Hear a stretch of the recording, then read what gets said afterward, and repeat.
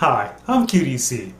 What we're about to build today is Tamiya's British Infantry on Patrol and also Verlinden Productions British Sherman Firefly.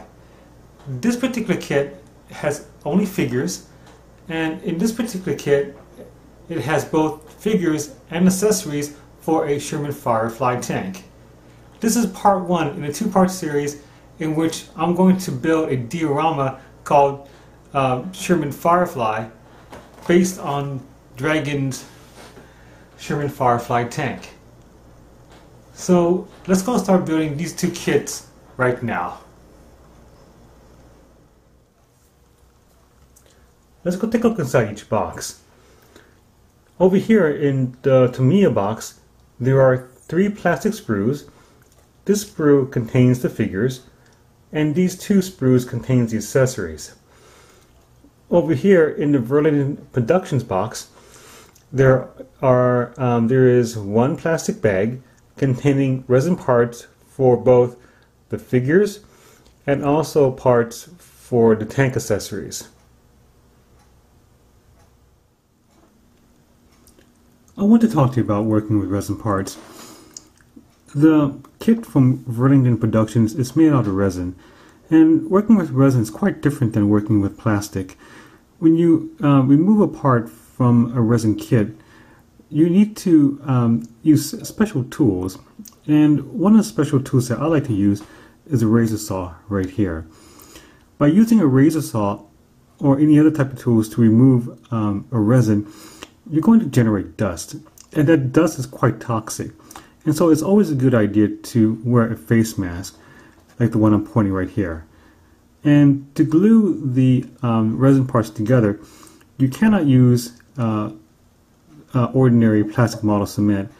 You're going to have to use either super glue or epoxy glue.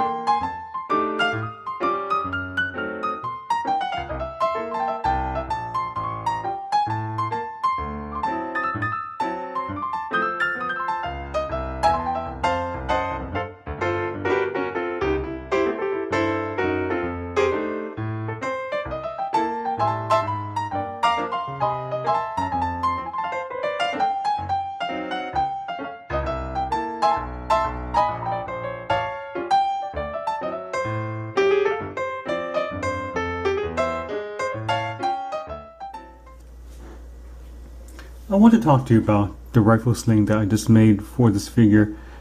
The rifle sling was made from an old photo etch part right here. What I've done was I used a pair of scissors and I simply just carefully made a very thin sliver of the photo etch fret and glued it onto the rifle to make the sling. Alright, so we built the figures, and now it's time for me to show you what I think about these figures so far. Take a look.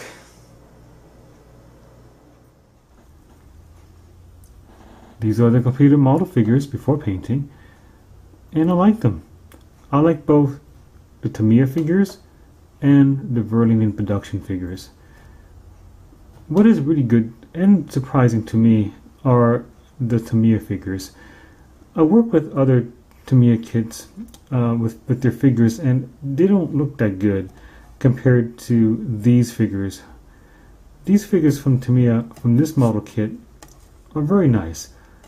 Highly detailed, good facial expressions, and even the back looks pretty nice as well. And for the Verlinden production figures, these resin figures are very nice. Highly detailed, and I like them. It's time for me to paint the figures.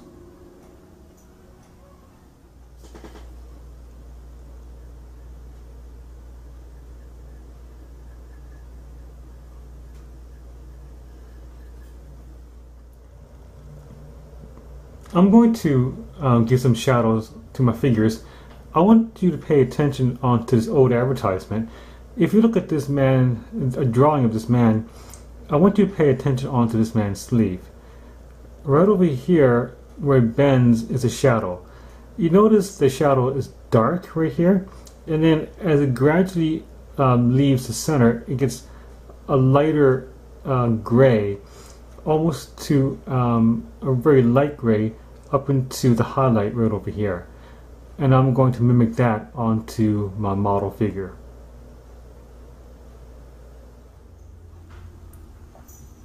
I'm painting the shadows.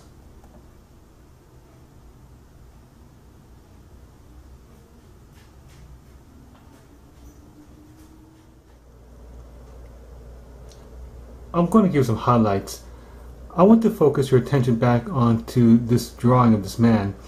If you focus your attention back onto the man's sleeve, you notice right over here is the highlight, which is represented by a lighter color. As it gradually goes to a fold right over here, it gets a little bit darker and darker and darker, where it finally reaches a dark shadow. And I'm going to mimic that onto the figure. I'm painting the highlights.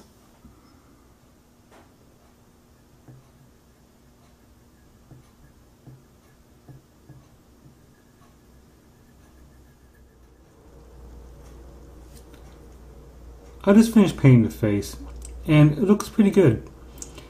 There's no way for me to show you how I paint the face because the figure face is very small. So I'm going to have to tell you with words.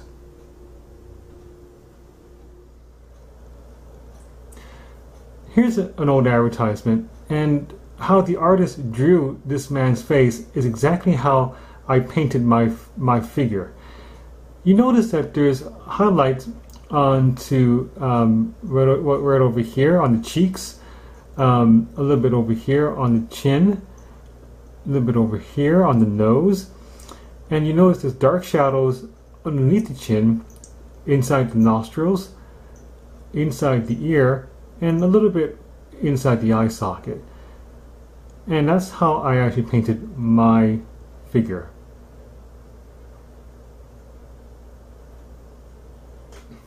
Okay, so we built the figures, we painted it, and now it's time for me to show you what I think about the entire figure set that we painted.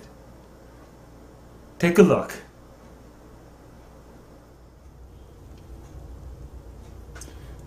These are the completed model figures after painting, and I like my work. It looks very nice to me, and I especially like the shadows and highlights that are done for the clothing on each figure. Very nice. And the facial expressions looks nice as well. And I like the way I painted the back of each the back of each figure. And I have no real complaints about these two kits. Very nice.